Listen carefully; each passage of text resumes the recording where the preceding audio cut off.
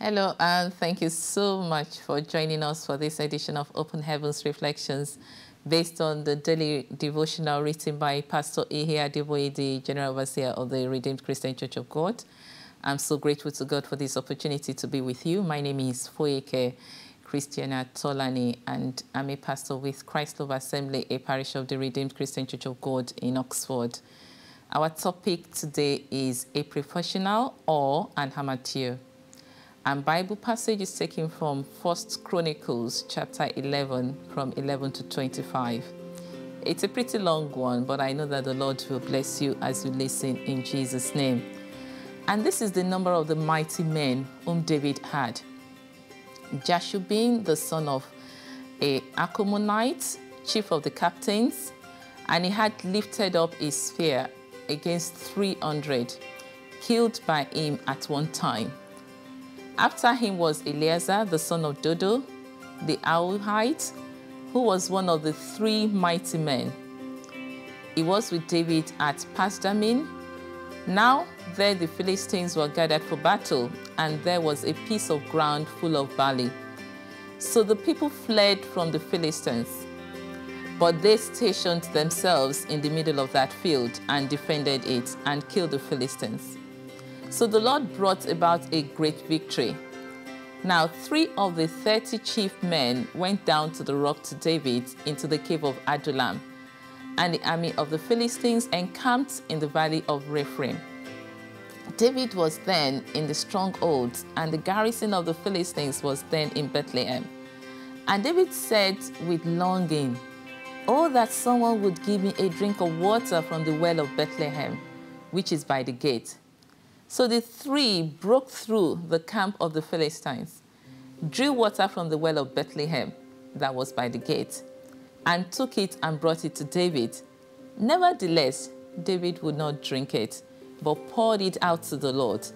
And he said, "Far be it from me, O my God, that I should do this. Shall I drink the blood of these men who have put their lives in jeopardy? For at the risk of their lives they brought it. Therefore he would not drink it." These things were done by the 3 mighty men. Abishai, the brother of Joab, was the chief of another 3. He had lifted up his spear against 300 men, killed them, and won a name among these 3. Of the 3, he was more honored than the other 2 men. Therefore he became their captain. However, he did not attain to the first 3. Benaiah, the son of Joiada, the son of a valiant man from Kabzeel, who had done many deeds. He had killed 2 lion-like heroes of Moab. He also had gone down and killed a lion in the midst of a pit on the snowy day. Verse 23. And he killed an Egyptian, a man of great height, 5 cubits tall.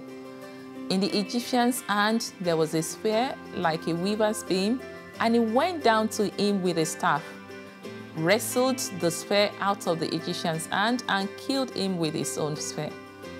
These things Benaiah the son of Joiada did, and won a name among 3 mighty men. Verse 25. Indeed, he was more honored than the 30, but he did not attain to the first 3. And David appointed him over his guard. Our memory verse, 1 Chronicles chapter 12:32. Of the sons of Issachar who had understanding of the times, to know what Israel ought to do, their chiefs were 200, and all their brethren were at their command. Our reflections. David's mighty men described in today's Bible passage demonstrates the need to be the best at what you do. Hence, they were called mighty men, not just men. To be successful, endeavor to always give your best rather than a half-hearted approach. My prayer is that after your time on earth, people will also reckon you to be a mighty man or a mighty woman in Jesus' name. Our action points. Outstanding success is of God, and mediocrity is not righteousness. Pray and plan to be successful in your chosen profession. And in Jesus' name, may you be successful in your chosen profession.